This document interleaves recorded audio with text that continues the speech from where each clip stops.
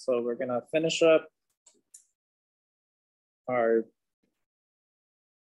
learning about magnetism, and we're going to see inductors in circuits.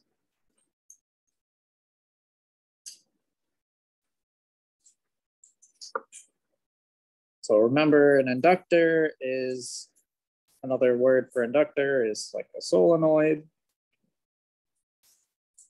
And so in the circuit,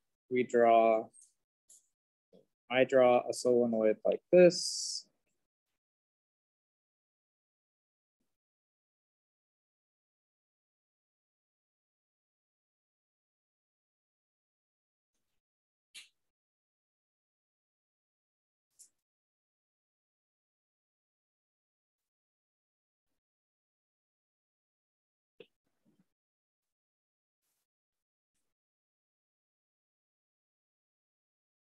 And so remember, the way that a solenoid works is that if there is a current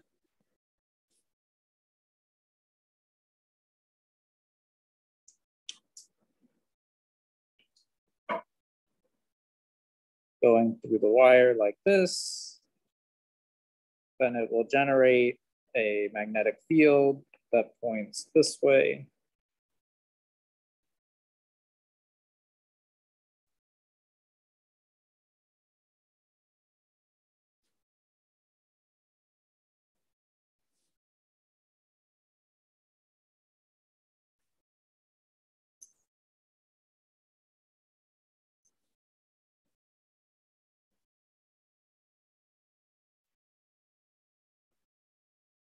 Okay, so what does it look like when we put one of these things inside of a circuit? So we'll start with a direct current circuit. So this is called an RL circuit. And so the R is for resistor, the L is for inductor. And so for a direct current RL circuit, you would just get something like this. Where you have this resistor, and maybe I'll add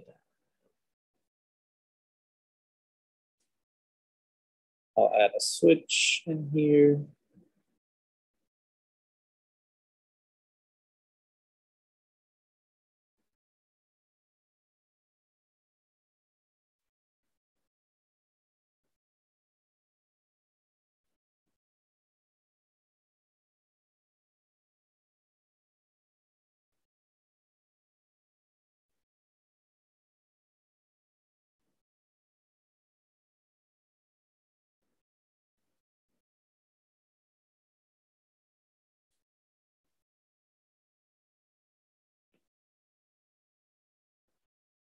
Okay, so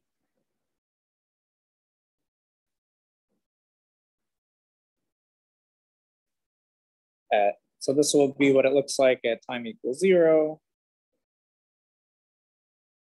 And then at some later time,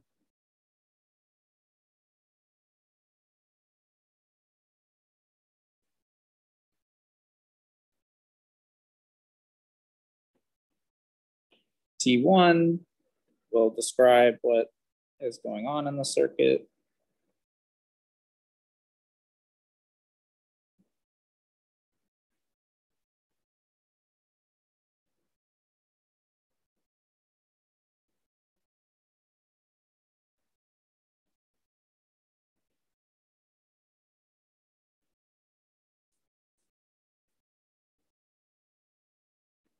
This is resistor R, inductor L. Okay, so when you first turn it on, the inductor acts like a brake.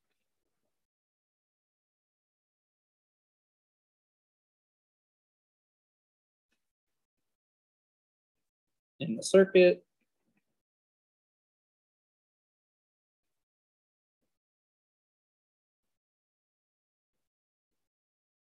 And so you could imagine just like there's no path that the current can take to go around the circuit, so your circuit doesn't really work.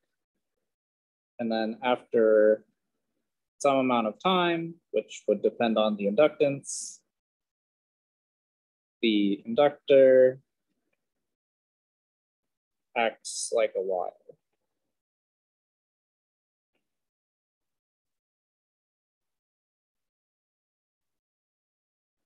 So then the final picture would be just a resistor hooked up to a battery.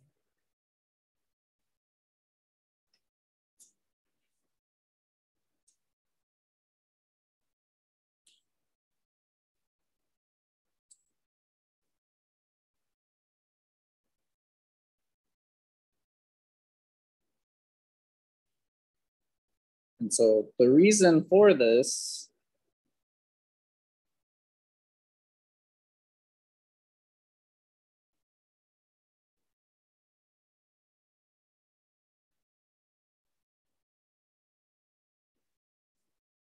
has to do with Ampere's law and Lenz's law that we've seen previously.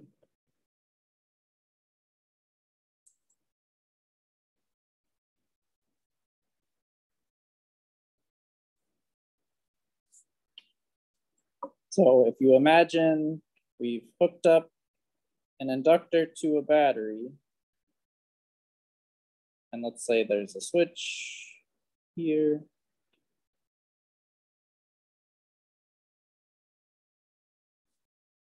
So right when we close the switch, the current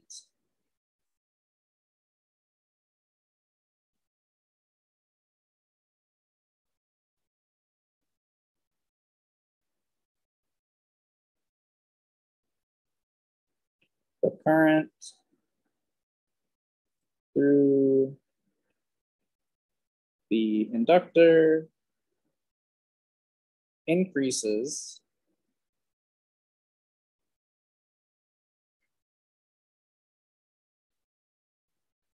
So the magnetic field for a solenoid is this equation, where this is the permeability of free space. This is the turn density, or the number of loops divided by the length of the solenoid.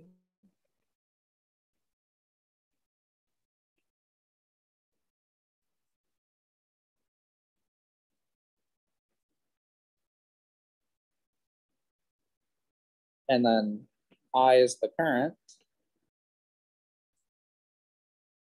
And this is the magnetic field of the solenoid.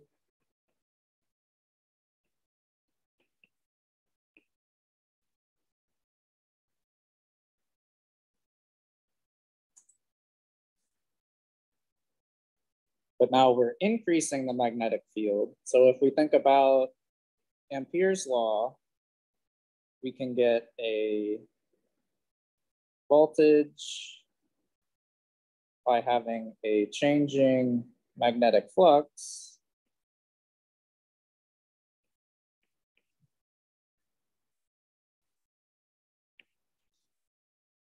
And because the current in our system is changing, because when you close the switch, it takes some time for the circuit to reach its maximum current, then we would get some induced voltage and therefore an induced current in the solenoid that's governed by this equation.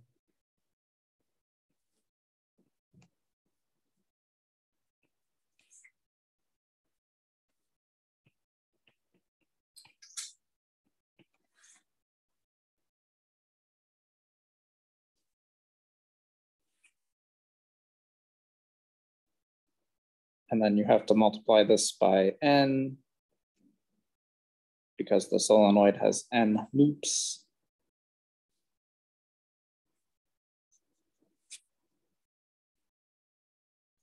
So this is Ampere's law slash Lenz's law.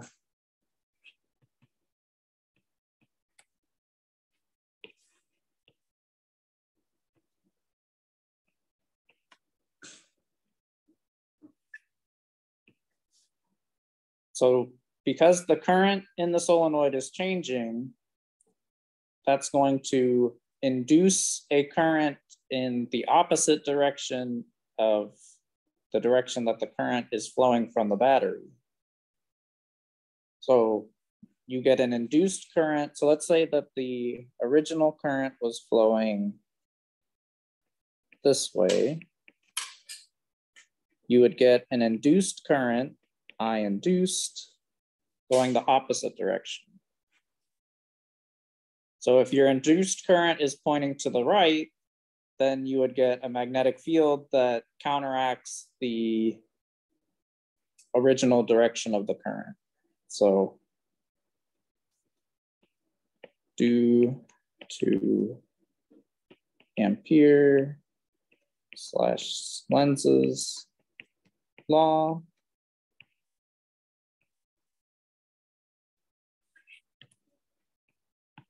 there is an induced current in the opposite direction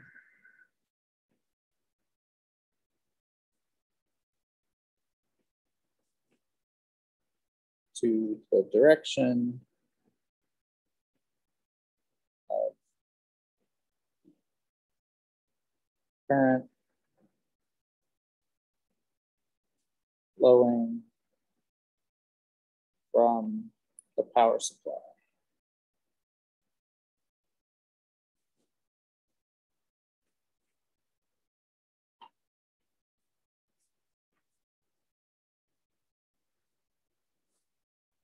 So you turn on your circuit. Because the current in the circuit is increasing, you get an induced current in the opposite direction due to Ampere and Lenz's law. And so that current in the opposite direction is fighting against the current that is present just from the battery being in the system.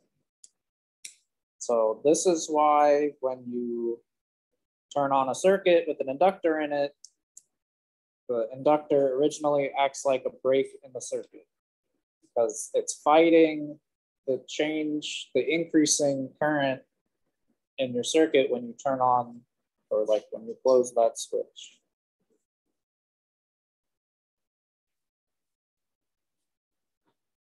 Then after a while, your current will reach its maximum value. Then there's no longer a change in current. So there's no longer an induced voltage or an induced current. And so then your solenoid or inductor just goes back to acting like a piece of wire.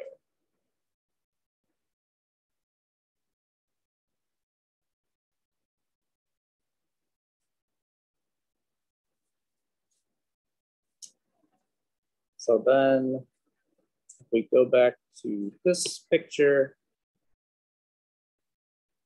we'll take a look at what happens if I close this red switch so that we kind of remove the power supply from the circuit and just leave the inductor and the resistor hooked up together.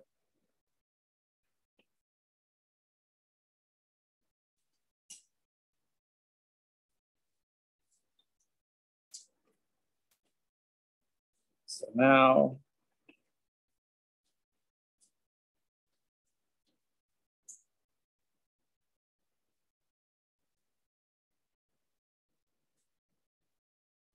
we close the switch here, so we remove the voltage from the circuit, or the battery from the circuit. And we'll call that time t equals 0.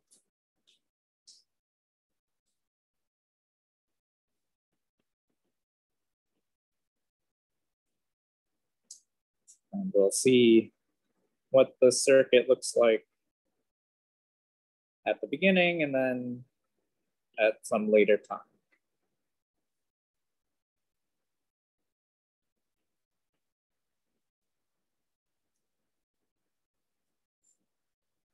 So now we've had the current reached its max power or its max value.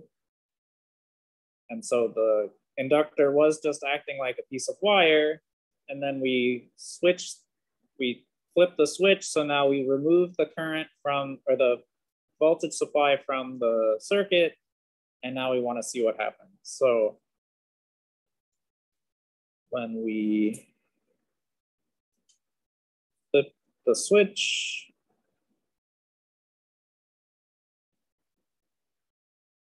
the inductor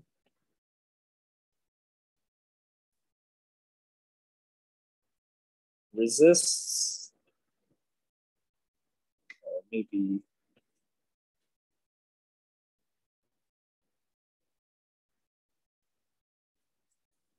so when we had the red switch connecting to the battery, it had some current. And then when we flip the switch, now that current is going to start decreasing, right? So it was at a max value, and if you turn off the power supply, for example, then your current is going to decrease to 0. The inductor doesn't like changes to the current, so when you flip the switch, the inductor is now going to have a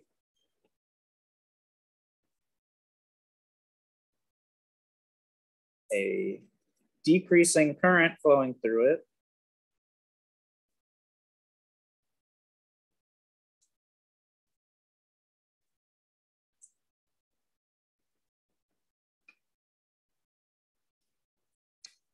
So if it has a decreasing current flowing through it, that means that the magnetic flux through the solenoid is changing.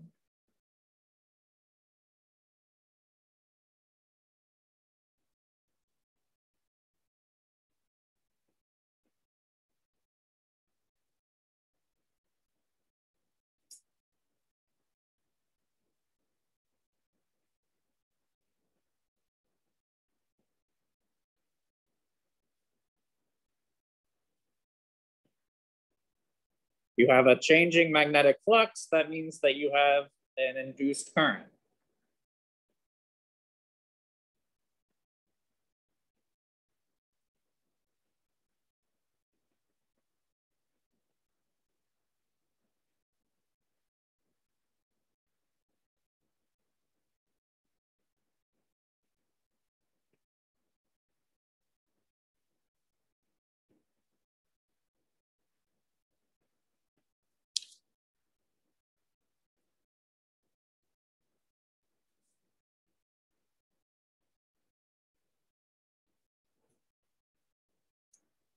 So now, even though I'm no longer hooked up to the battery, because the inductor has a decreasing current through it, it has a decreasing magnetic flux. That magnetic flux will then induce a current in the circuit, even though it's no longer attached to the power supply. And so this is happening immediately when you flip the switch, and it will go on for a little while until the current in the system reaches 0. And so then at some later time, so I guess maybe initially you can think of the circuit as looking like a voltage hooked up to the resistor. So when I flip the switch, the solenoid starts acting like a battery, basically. And then at some later time, there's no longer a changing current in your system. And so the inductor goes back to acting like a wire.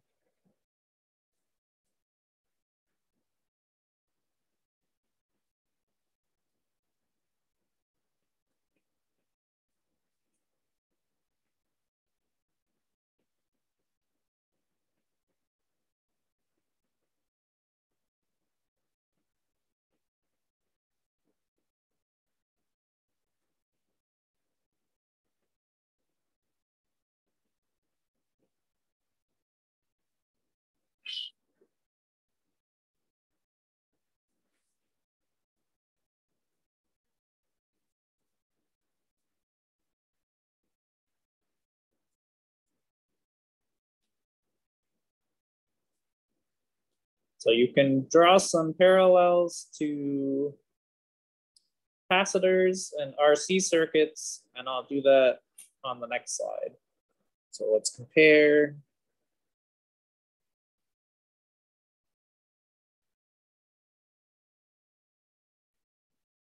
RC circuits and RL circuits. And so I'll call it charging, and then discharging.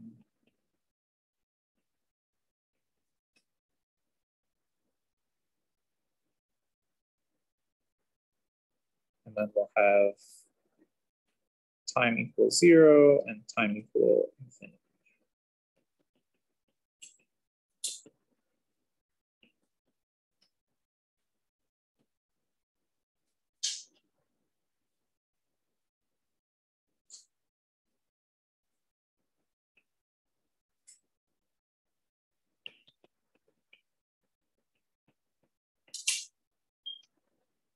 So we just saw for an inductor, when you first turn on your power supply, the inductor acts like a brake in your circuit. And then after you let the power supply be on for a little bit, then the inductor goes to acting like a wire.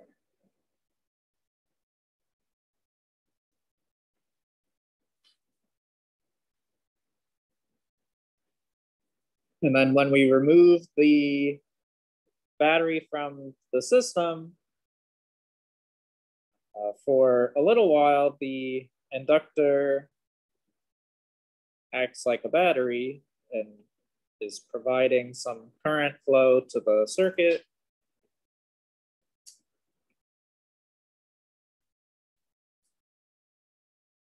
And then at some later time, the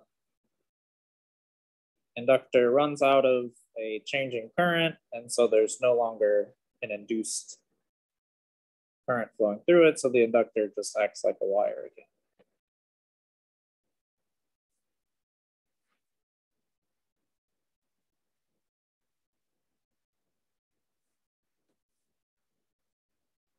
So now let's think back to RC circuits. So when you first start charging a capacitor, so basically at t equals 0, your capacitor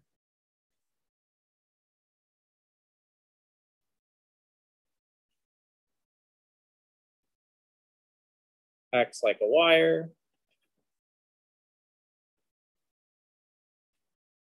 And then after you let the capacitor charge for a while, it will reach its maximum charge, and then it acts like a brake in your circuit.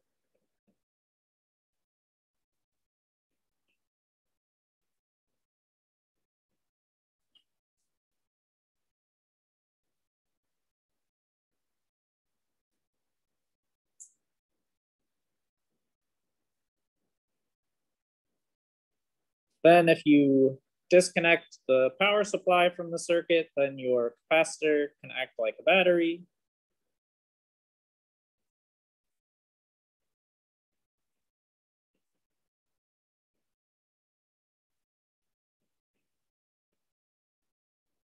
And then at some later time, your capacitor just goes back to having no charge. So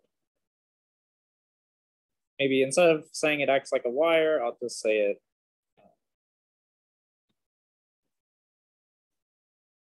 no more charge on capacitor.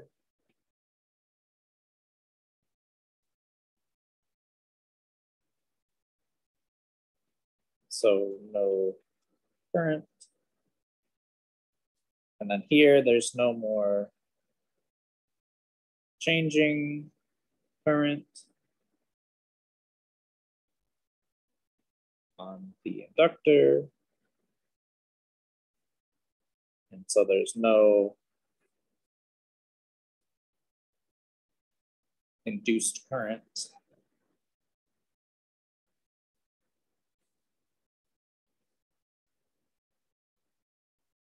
in circuit.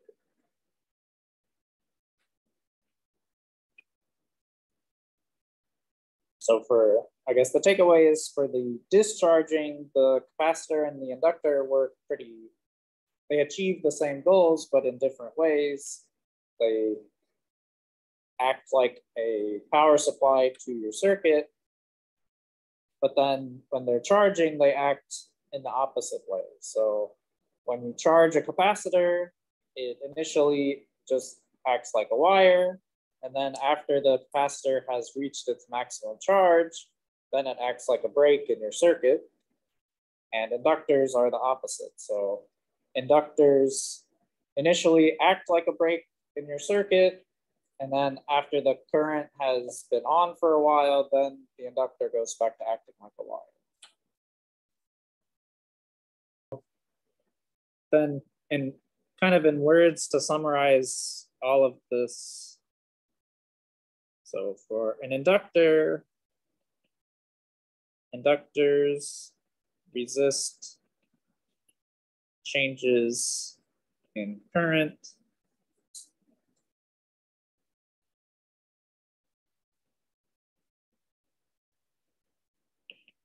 in the circuit.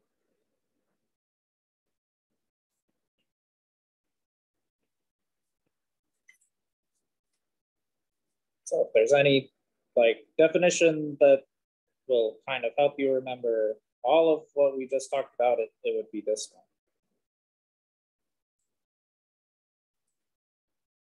So that applies to when you first turn on the circuit, because you're increasing the current in the circuit, so your inductor doesn't want that, so it creates a current in the opposite direction to fight it.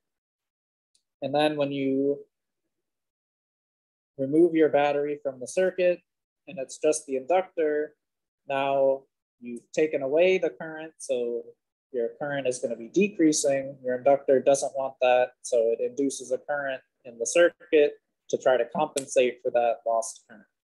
And eventually it won't be able to do that anymore, and then it'll go back to acting like a wire.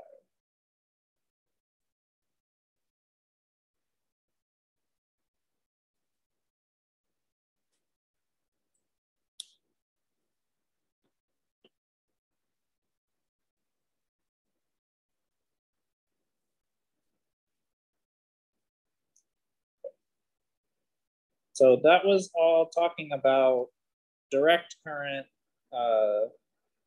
circuits. So now we'll talk about alternating currents, which is what we use mostly in pretty much every other application besides, well, I guess that's not true. So most of the power that's delivered is alternating current, and some devices will just run on alternating current, and then some devices will change the alternating current into direct current and then power the device using direct current. So, but there are devices that work on alternating current,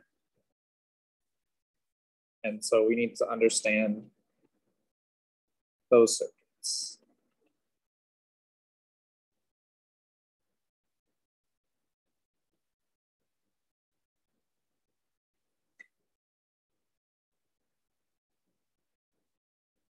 So the symbol for the voltage in a direct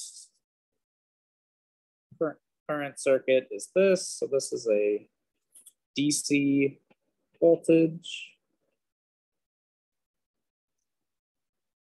And so for an AC circuit, it's a circle with a squiggly line through it.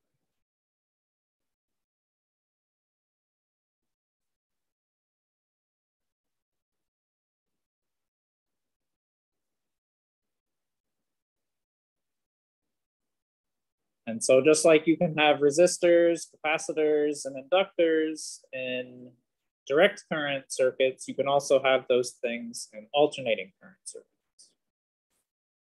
So a resistor acts, so resistor is going to act the same in DC and AC circuits.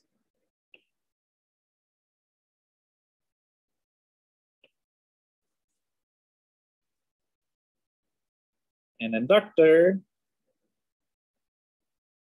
is going to act differently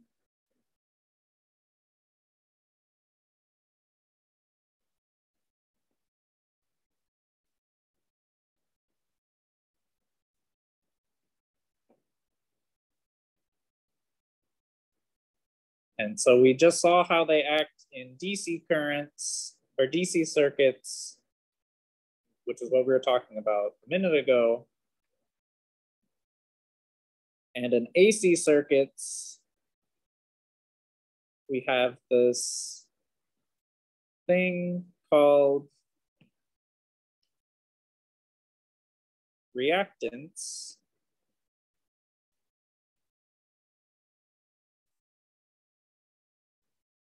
And so the reactance for an inductor, or I guess, so reactance is, you can think about it as being equivalent, or maybe the analog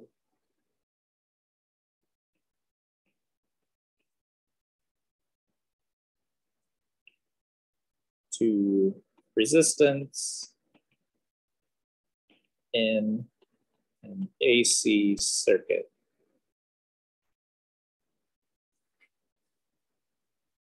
So if you have a resistor hooked up to a DC power supply or an AC power supply, you can just use the value of the resistance. If you have an inductor in a DC power supply, you just use the value of the inductor. But if it's hooked up to an AC power supply, you have to use this thing called reactance. And the reactance for an inductor is 2 pi FL, where F is the frequency of the alternating current. And another way that you might see this written is just omega L, where omega is the angular frequency.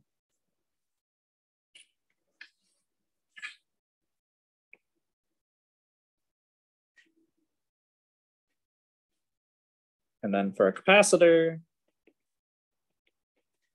they also act differently.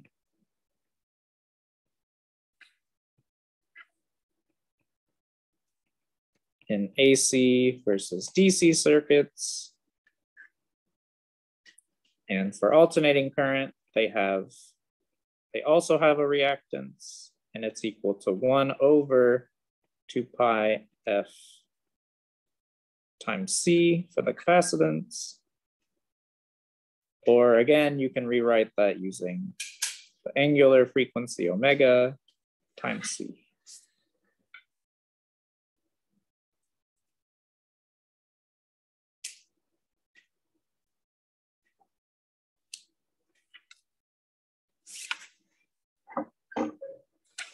And so maybe I'll leave this and I'll draw that on the next slide.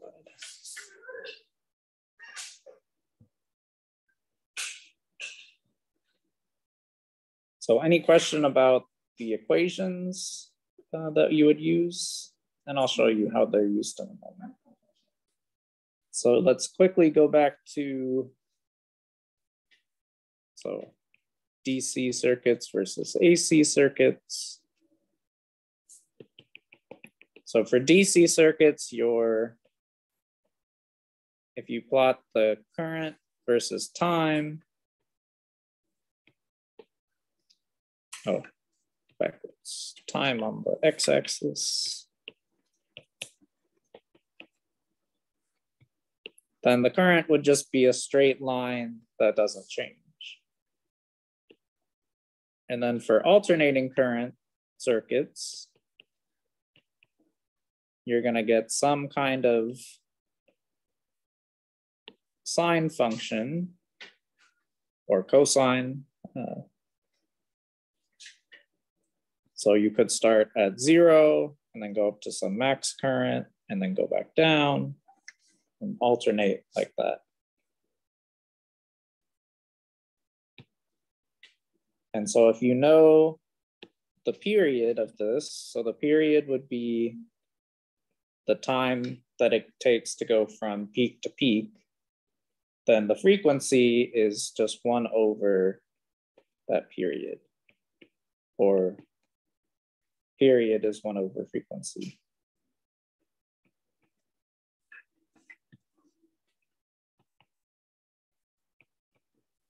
So usually you'll just be given the frequency of the alternating current, like 120 hertz or 240 hertz, something like that. And hertz is just 1 hertz is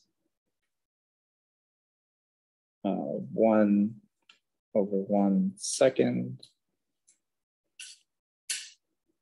or 60 hertz is equal to 1 over 60 seconds.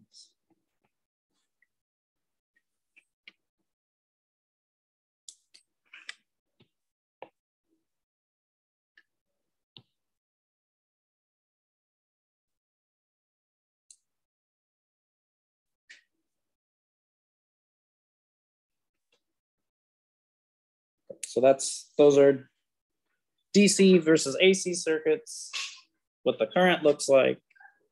And so that's why, if you think about how inductors and capacitors work, it makes sense that they would operate differently in an AC circuit versus a DC circuit. So we said that inductors like to resist changes in current in the circuit.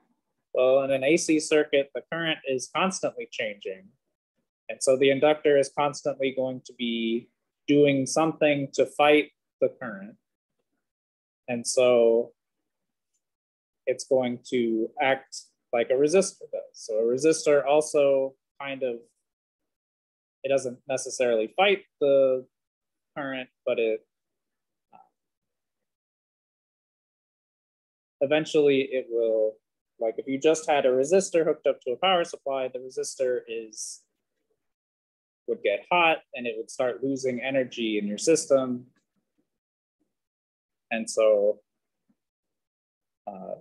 inductors and capacitors start working like resistors when they're in an alternating current circuit.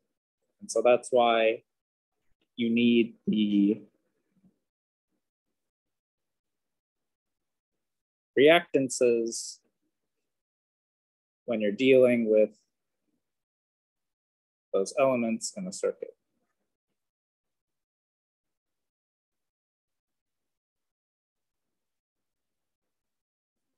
Okay, so we saw that reactance looked like this.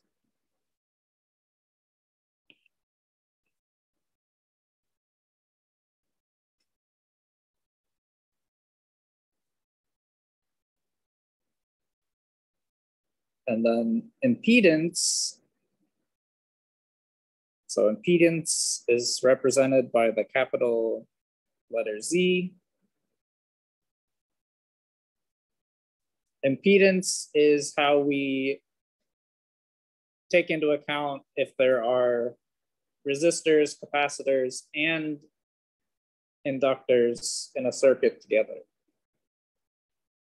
So the impedance in a circuit is the square root of R squared plus the reactance from an inductor minus the reactance for a capacitor.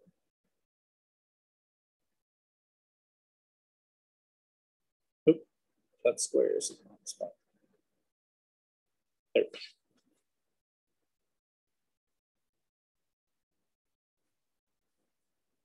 And so the unit on impedance is ohms.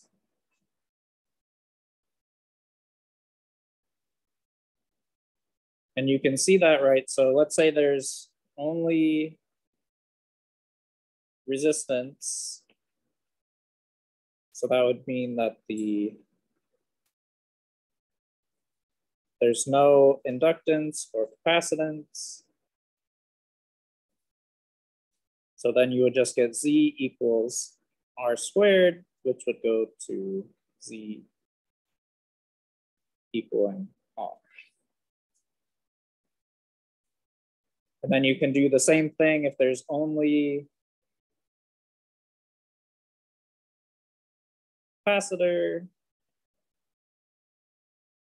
then you would just get Z equals XC, only an inductor, you would get Z equals XL. And then you can do any other combination you want. Like if you had just resistor and inductor, or maybe I'll do resistor and capacitor first, then you would get Z equal square root of R squared plus XC squared.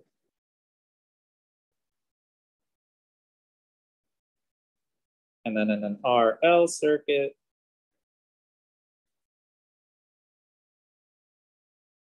you would get Z equals square root R squared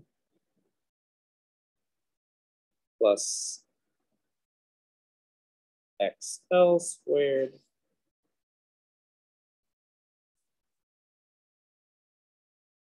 And there's not, for the most part, resistors, or your circuit's always going to have resistance because even just wires have a small resistance to them.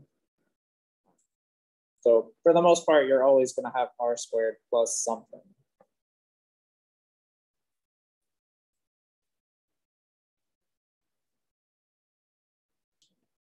Resonance in RLC circuits.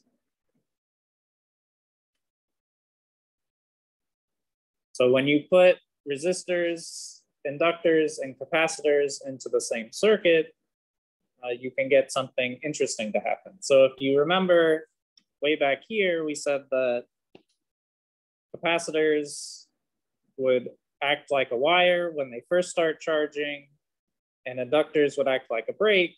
But then after a while, inductors would act like a wire and capacitors would act like a brake. So you'll get this feedback between those two things, and they will start, the current in your circuit will oscillate like a harmonic oscillator, which we've seen examples of, like a pendulum that swings back and forth, or a mass on a spring.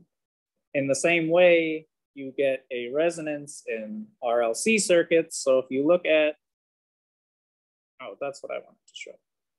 So just as an aside, in DC circuits, you have V equals IR and power equals IV.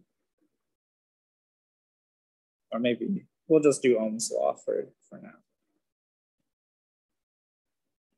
So in AC circuits, we can just replace the R with the impedance Z. So if we do that, now we get, and let's say we want to solve for I, then we would get V over Z. And if you want to maximize your current, you want to minimize the impedance. In order to minimize the impedance,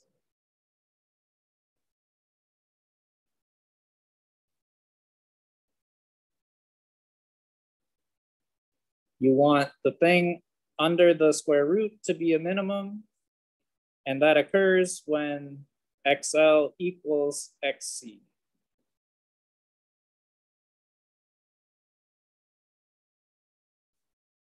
So if you set those two things equal to each other, omega L equals,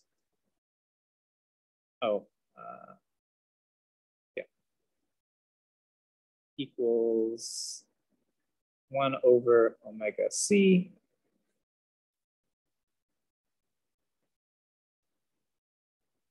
if you solve for omega, and I'll put a 0 underneath of it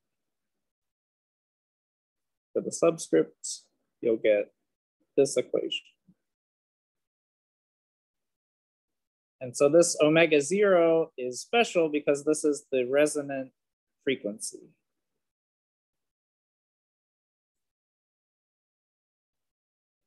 I guess this is technically the angular, resonant angular frequency.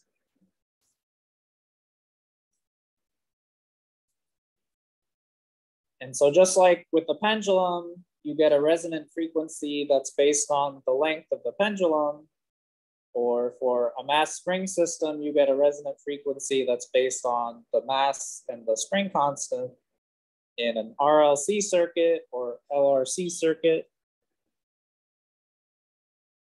you also get a resonant frequency, and that resonant frequency is just the 1 over the square root of the inductance times the capacitance. And so in lab tomorrow, we'll do stuff with LRC circuits, and you'll be able to see this phenomenon firsthand.